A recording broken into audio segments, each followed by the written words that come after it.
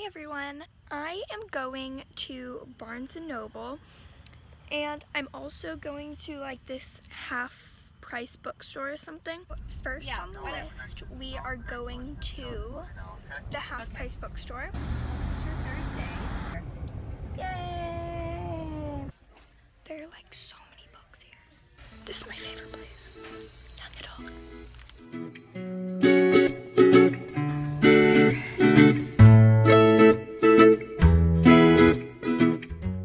We're leaving now. Got my books. Yeah.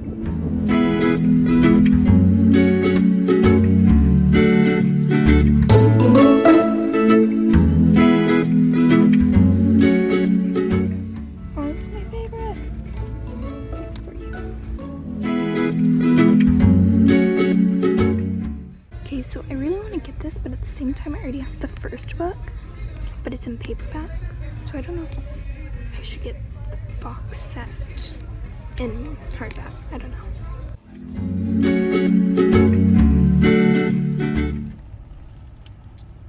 We have Starbucks now. It's basically like Disneyland for a book lover. And I got so many books from the half bookstore and I'm just so excited. So first thing that I got was this book cover. It says book cover, but I feel like a more appropriate word would be like book holder. Here's one of the books that I got. And then voila! I can hold my book. I can put extra things in here like a bookmark or something, or a reading light, or something like that. You can put it in your bag or your suitcase or whatever, and then it won't get damaged, which is really smart because my books sometimes can get damaged. And this was $11, but after the discount it was like, how much? Like $9. Next thing I got was fold and stow book holder. Get it out. When you get tired of holding your book and you put your book in there, oh whoops, there, you put your book in there, put it down. You can, if it's a bigger book, you extend it. If it's a smaller book, you go. I just realized I could put it inside of my book bag, and this book holder thing was $7. After the discount, it was probably $5 after the discount. So at the half-price bookstore, I got quite a lot of books, and some of them, to be honest, I probably did not need, but I still got them anyways because they were half price. So I already have the Divergent books, but I don't have them in hardcover. So here I have Divergent, Insurgent, and Allegiant. I already have 4 in hardcover, so I didn't need that.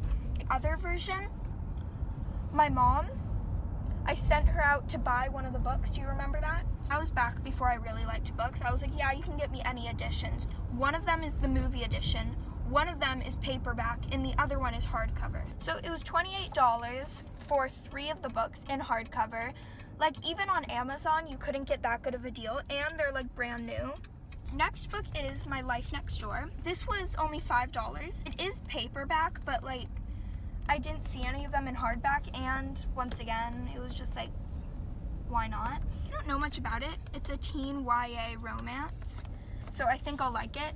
A lot of people said it's like Anna and the French Kiss, and I loved that series, so I'm planning on reading it. Another one is Matched. They had it in box set, but I didn't want to get the one in box set because a lot of booktubers said they only liked the first book, but they didn't like the second and third book. So I only got the first book because everyone said they liked this better. Next book I got was Rainbow Rowell's Carry On. I have 2 of her other books, Fangirl and Eleanor and Park. I don't know if he signed it himself, or there it is, or if it's a print. Oh, it's The Catastrophic History of You and Me. I don't know, like, is this going to be good? I feel like I've heard about it, or maybe I'm just like mixing it up with a different title. It looks like a really cheesy cover though. Some famous authors have written good reviews about it. At least it was only $9. Hopefully I will be going back tomorrow and getting some things at Target and some more cheap bookstores. But yeah, I will not include that in this video. This lighting is so harsh. I am sweating, so I'm going to go inside and see you later. I can put it inside of my book bag. Realized I can put it inside. Let's try again.